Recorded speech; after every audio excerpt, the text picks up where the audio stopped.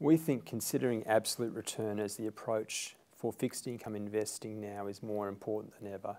And that's because when we look at some of the more traditional ways of investing in this asset class, it looks to us more like a growth asset class than a defensive one.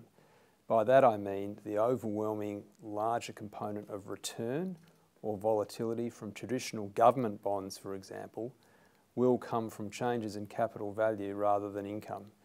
If you go back 5 or 10 years, coupon or yield on traditional bond securities was quite decent, 5–6%, perhaps higher. You had a little bit of capital volatility, you had some upside protection if central banks cut interest rates, for example, and bonds were able to deliver their traditional role. If you fast forward to today, the yields or coupon components of government bonds is minuscule. The interest rate sensitivity, the capital value component of your returns will overwhelm that income component. Absolute return investing is about recalibrating that equation. Let's get some more stable income, coupon return style into the portfolio.